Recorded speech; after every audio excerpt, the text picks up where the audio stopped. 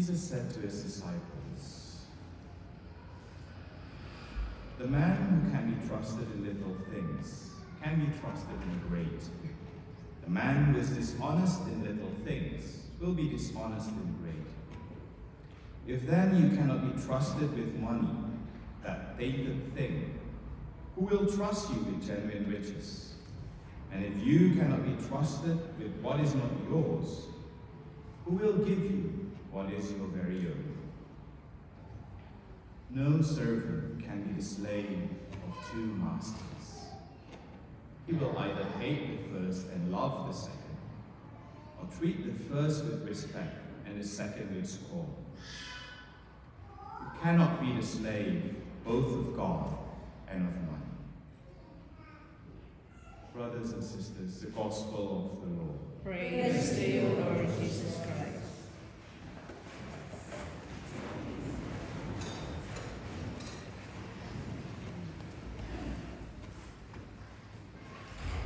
I think we can sort of agree that all of us have different motivations in doing the things that we do in life. We know within our hearts there are different motivations which drive us to do different things, whatever we do. For those of us who are students, we go to school with different motivations. Sometimes we want to impress our parents, we want to impress our friends, want to do good for our future. And the same thing might happen with the teacher or with the nurses. We have different motivations. And perhaps the question that we struggle from time to time is this very question. Am I doing it for the right reasons? Am I doing it for the right reasons? And sometimes we just don't know the answer. We find it difficult to answer that question. Am I doing it for the right reasons? If you have to do something, if we have to do something with our children as parents, sometimes you ask the question, am I doing this for my children's sake or for my own wishes? That's not always easy. It's not always easy. Sometimes we have a lot of difficulty trying to answer that question. But over the past 10 days, over the past 12 days,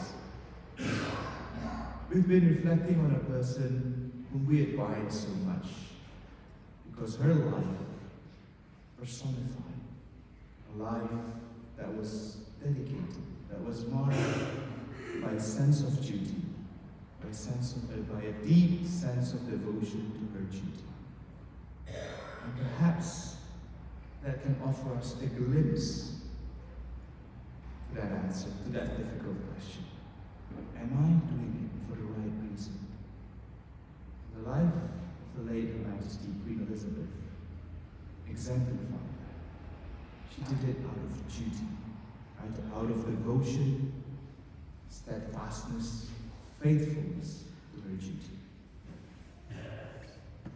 It doesn't always help us in deciding the right thing to do, although the life was very good at that. At least when we had the right intention in heart, it helped us.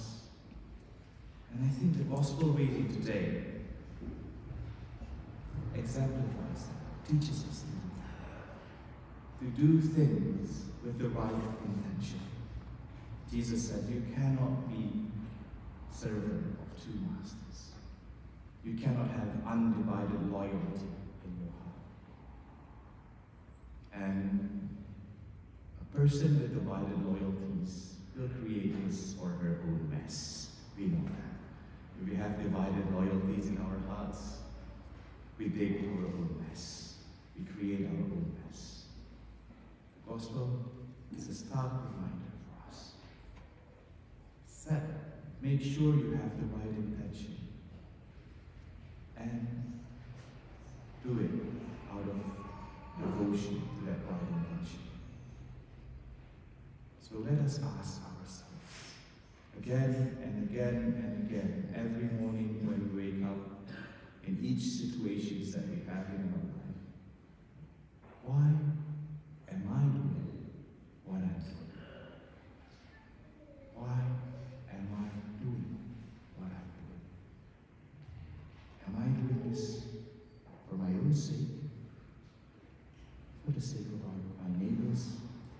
For the sake of God? Again, it does not always help us find the right solution to the problems that we have. But when we do it with the right intention, it's easier, it becomes slightly easier to find what God wants from us in those situations. In fact, that is actually the teaching of St. Ignatius, the founder of the Jesuits.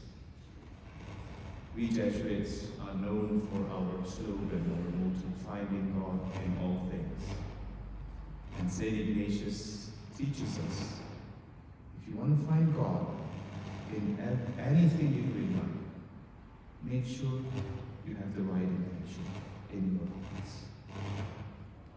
So let us check our hearts again, fine-tune it with God, and ask God to really show us the way. And let us also pray for the new king, because someone with his position as exemplified by the Queen can inspire many others to do the same. So my brothers and sisters, let us ask ourselves, why am I doing what I'm doing? And we ask God to fine-tune our hearts, so we do what we do out of a desire to respond to His love. Respond to the generous love we have received from others. Bless us all.